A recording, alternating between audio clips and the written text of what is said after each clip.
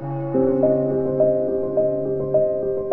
Da Vinci Code is a thriller about a Harvard professor who is called to the Louvre Museum in Paris to decipher a code that's found scrawled on the floor next to a sort of gruesome dead body.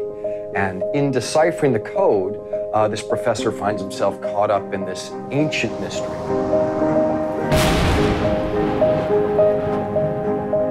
One of the greatest secrets of all time, and in doing so, he finds that he's a hunted man.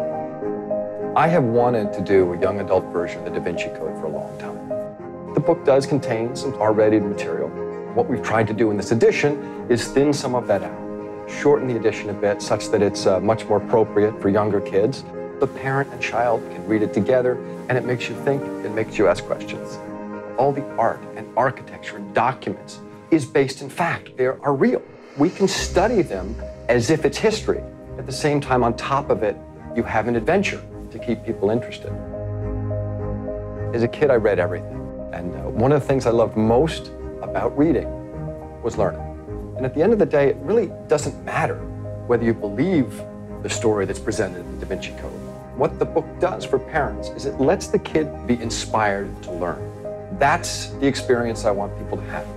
As authors, it is critical that we provide as much sort of fun reading content to kids as possible to make sure that they become readers for life.